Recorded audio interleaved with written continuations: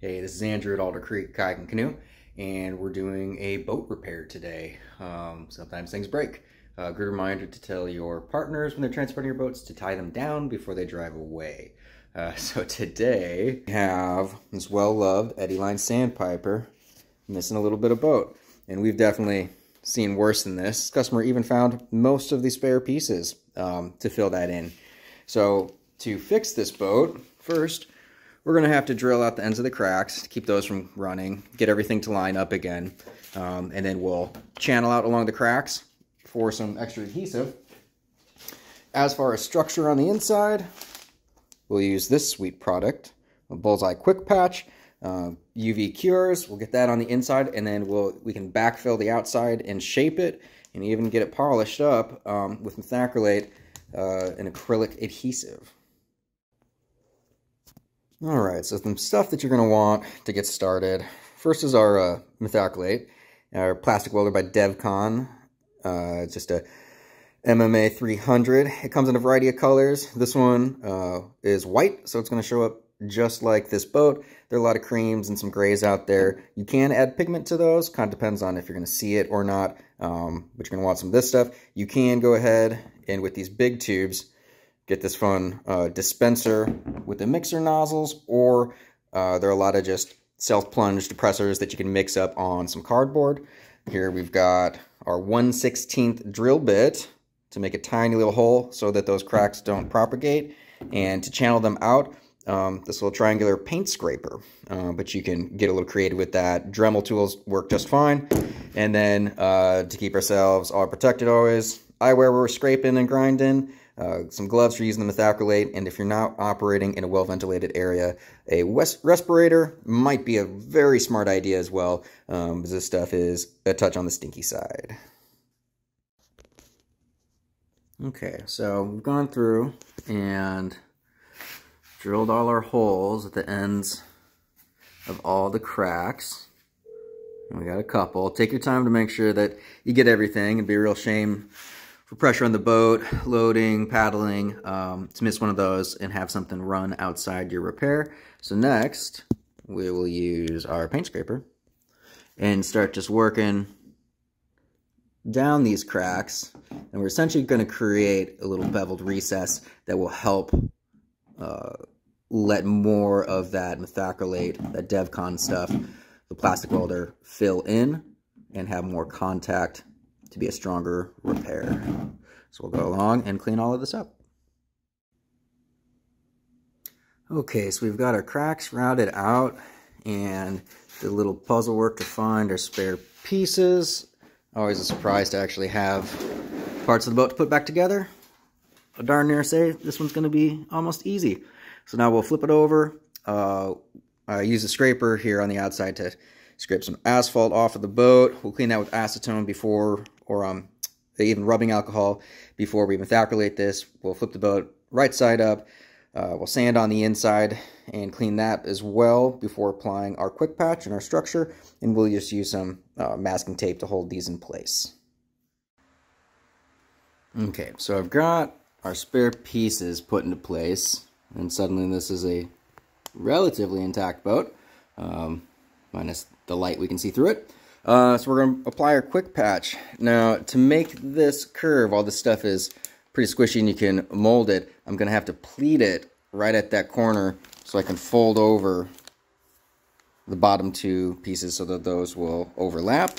And then, because we're inside, I could either take this outside, we'll use this sweet little UV flashlight to get this thing to cure, and then we can backfill it with our methacrylate adhesive. So we're getting close. Alright, so we got a quick patch applied. You can see that here, and it's now going to hold on to these extra little bits that we found. Here's what it looks like from the inside. Not 100% smooth. I got one little bubble there on the left side that folded over that I wasn't able to catch, but that's all stuck down and solid. So we'll let this cure, pop the UV light in here, and then we'll come back with our methacrylate and finish this puppy off. Okay, so we got our quick patch in there and cured, and so you can see we got some structure back in there. I got 2 of the 3 pieces to stick. This one didn't stay in.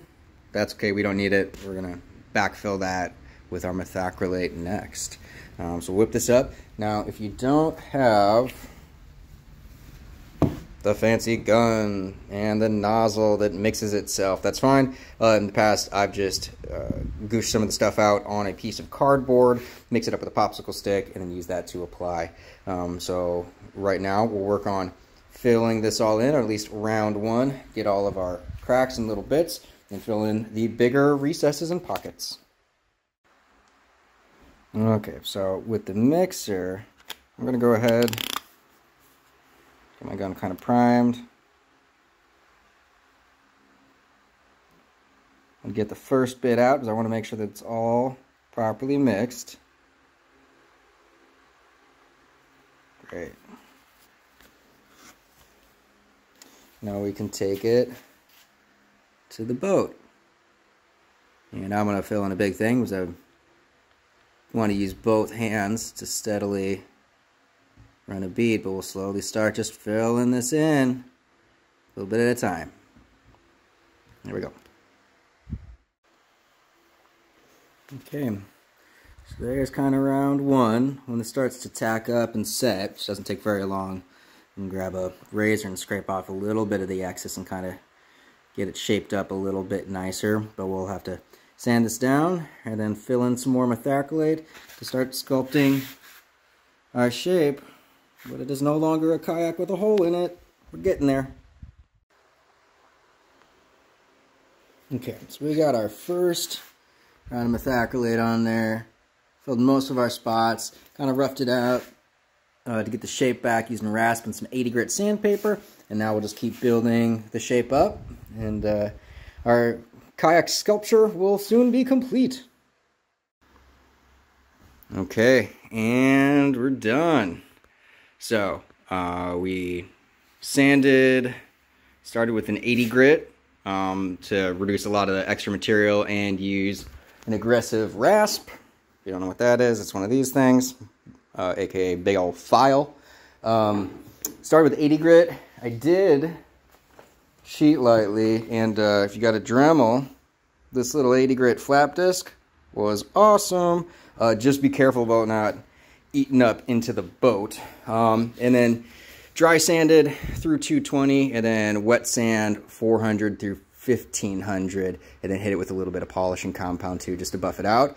Unfortunately, I don't have the time to spend another week making this boat prettier and prettier, but it went from a sinker to a floater, and as long as the paddler keeps this side of the boat in the water, nobody will know. And then on to the next boat. Always something broken. If you got questions, leave them in the comments, or any other repairs that you're curious in seeing. We'll see if I can't whip up some more of these, but happy paddling. We'll see ya.